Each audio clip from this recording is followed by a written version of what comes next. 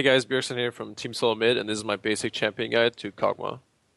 I actually think Kog'Maw is a really strong champion, even though he can't make a lot of plays, which is what people usually look for in solo queue champions, but he can just play very safe early and then reach a point in the game where you can tell your team to just group up and start poking. Champions you want to play with is generally like peeling champions or tanks, so you want champions like Janna or Lulu or big tanks like Sion and Sejuani that can let you do damage while they're tanking the damage, and for champions you don't want to play against, it would be champions like Zed, Diana, Leona, just super divey champions that can dive onto Kog'Maw because that is his biggest problem.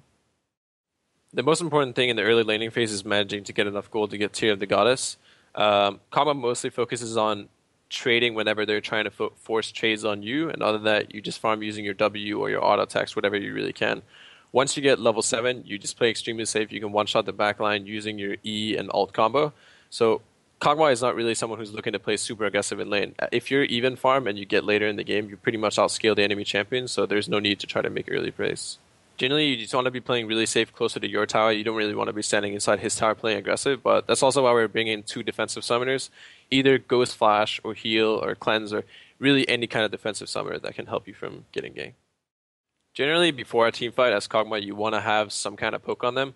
Kog'Maw is a really good poker pre-fight and has good disengage, so you want to try to have them at least somewhat chunked or some of them a bit chunked before the fight. But once the fight starts, you just want to be in the backline, obviously, and there's really 2 ways you can play. Either you can shred the front line using your Q and auto attacks and just burning all your damage on the front line, or you can play him more artillery-based and try to just poke down their backline. I think it really depends on what kind of champions they have in their backline, how immobile they are, what kind of position you have, but you really need to go into the team fight knowing exactly, like, are you going to play to destroy the backline or are you going to play to bust the front line?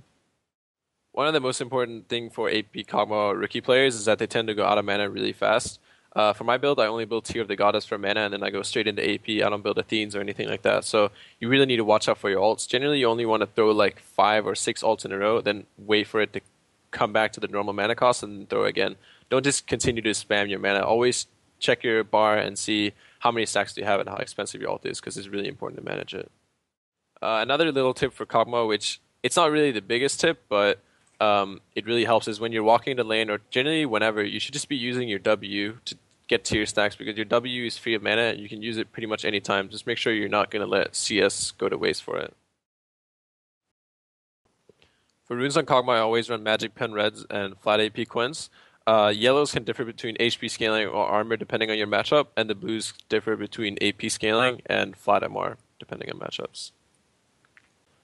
For Kog'Maw, I go 2109 Masteries. The only thing that's really out of the ordinary in the offense tree is that I do spell weaving, because Kog'Maw does a little bit of auto attacking as well using his W. So I think it does help, and it does increase your damage output overall more than getting 1 more point in the Archmage. In utility, you can choose between 2 things. You can go the Culinary Master for the Biscuit, or you can go Runic Affinity for the buff time. It's really just personal preference. I prefer the Biscuit, but if you like the longer blue time, you should go for it. For level 1, I generally do W, since it makes laning really easy. It's free of mana, and you can also get some long-range harass, as you can outrange the enemy. Level 2 and 3, I generally go E twice, but if I'm getting pushed under turret at around level 2 or 3 and I want the extra attack speed from Q and just helps last hitting under turret, I go for that. After that, I always max E into Q, into W, and of course getting ult as much as you can. Just E and Q give you really high burst potential, and your ult is the most important spell you have. For starting items on Kog'Maw, I almost always go Doran's Ring. There are a few really bullying matchups where you want to go Flask, maybe poking champions like Urgot or Quirky mid. But other than that, go Ring. You want to get Tear of the Goddess as soon as you can, because you want to start stacking it up. Kog'Maw needs a lot of mana. After Tear, I personally like going Luden's Echo, because it gives you the biggest power spike around level 11, which is where Kog'Maw needs to be the strongest.